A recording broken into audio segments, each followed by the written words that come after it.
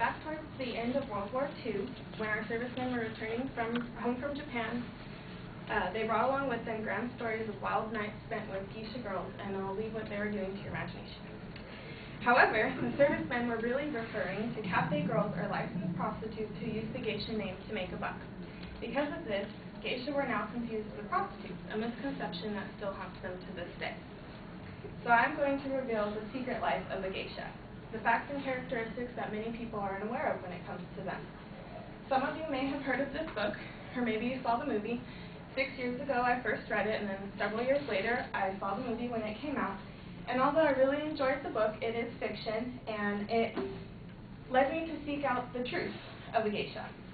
Today I'm going to reveal to you what the real job and purpose of a geisha is, the different levels of training a young woman must go through to become one, and also the significance of their clothing and makeup. So if a geisha is not a prostitute, then what are they? The word geisha literally translates to art person or person of the arts, with gei meaning art and sha meaning person.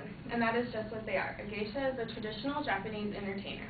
According to Caroline Zinko, who authored a report called True Geisha for the San Francisco Chronicle, geisha date back about 400 years ago to the Edo period, when Japan was at peace and developing entertainment quarters with restaurants and tea houses.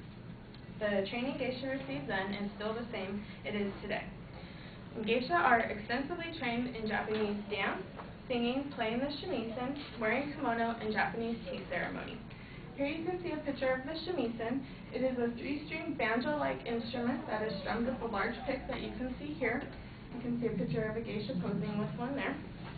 And geisha are hired to attend parties and gatherings, traditionally at tea houses or traditional Japanese restaurants in the entertainment quarters, to perform dance, sing, play the shamisen, and serve tea.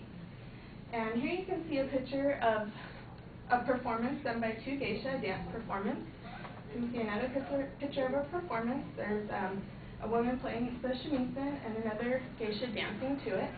And here you can see a picture of a geisha preparing to serve some tea.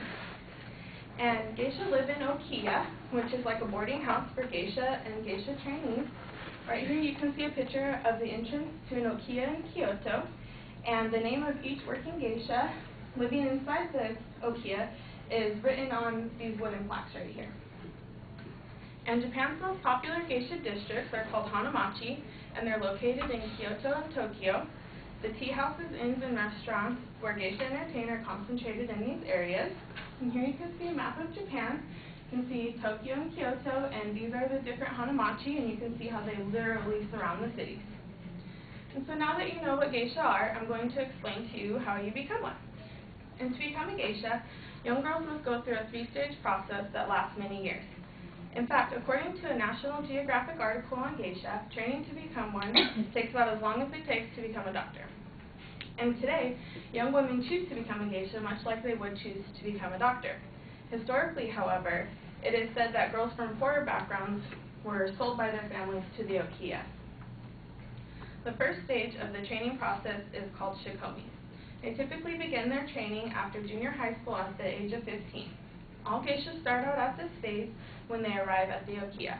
Their role is essentially as a housemaid, and the work that they are given is difficult with the intent to make or break the new girls.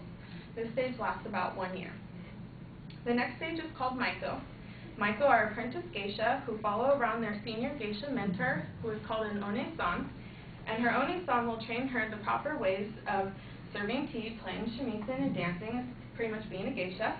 And essentially, maiko observes the behavior of their experienced geisha to learn the arts she can't learn in school. And around the age of 20, after a period as long as 5 years, the maiko is promoted to the last and final stage of full-fledged geisha. Once you are a geisha, you remain as such until you retire. Common reasons for retiring include marriage, because you can't be a geisha married at the same time, and exploring other careers. And although geisha remain as such until they retire, their appearance changes throughout their career. During the shikomi stage of training, these young girls rarely leave the house other than to go to school. They wear simple, informal kimono and no makeup. Right here you can see a picture of a shikomi. You can see she has no makeup on.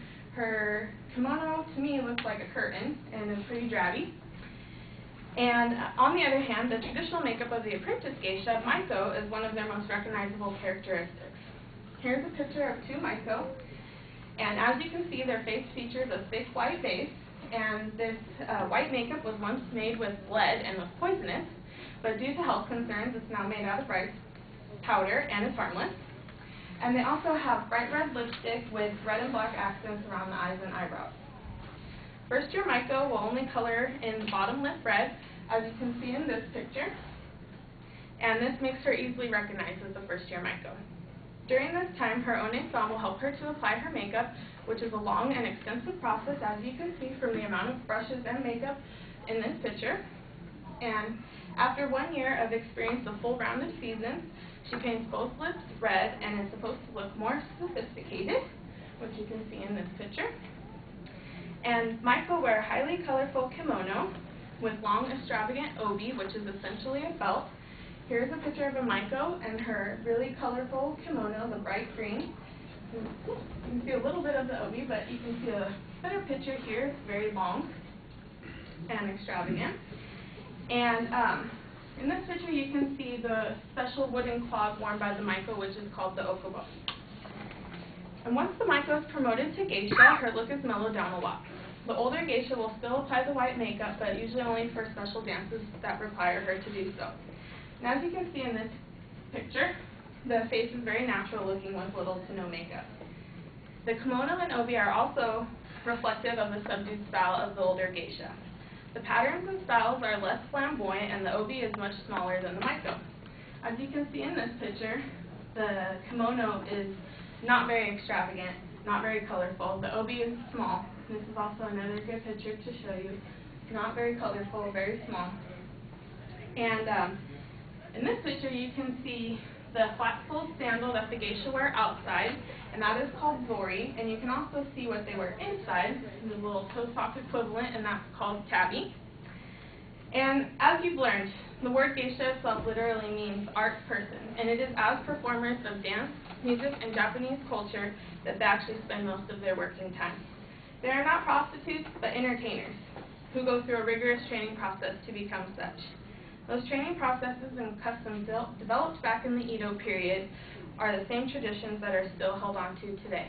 From the girlish, heavily made-up Maiko to the more unexciting appearance of the older established geisha, the dress and makeup is used as a way to distinguish what stage of training the women are in. Now that I have revealed to you what the secret life of the geisha is, I hope that I have cleared up any misconceptions that you may have had about them.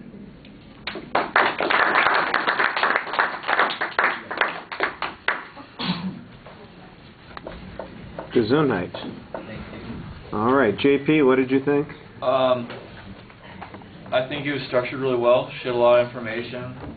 She had a lot of visual items she could use. She kind of just went right along the poster board, which was nice. It just went down one side, then to the other side, and then down that side again, and it made it really easy to see it. She spoke a little fast, so just a little, and it made it hard when she would say all the names to the different items that they'd wear and then like try and keep up with it all. But all in all, I think information-wise, she did great. Okay. Yeah, I'd agree. Most of the technical stuff on the speech part is fine. I thought the introduction was really good and clear. You've got a personal justification that you give. I think you give a little bit more background information. We talked about this a bit, maybe some more information about contemporary situations. Your definitions are clear. They're easy to follow. I thought that, especially in the first half of the speech, that you had some good citations. A little bit less consistent later on in the speech about citing that information, so that's a bit of a problem. The explanations are fine. You're getting a lot in the speech, so I understand that you're going quickly, but I do agree that it's a little bit of a distraction. And some of the things could be a little bit more interesting if there was a story or an illustration to go along with them. We got lots of definitions and quick descriptions, and then we're on to the next thing. And I think context is what draws us in a little bit more rather than just data. And sometimes I got the feeling that I'm getting way more data than I am context. Let me stop this.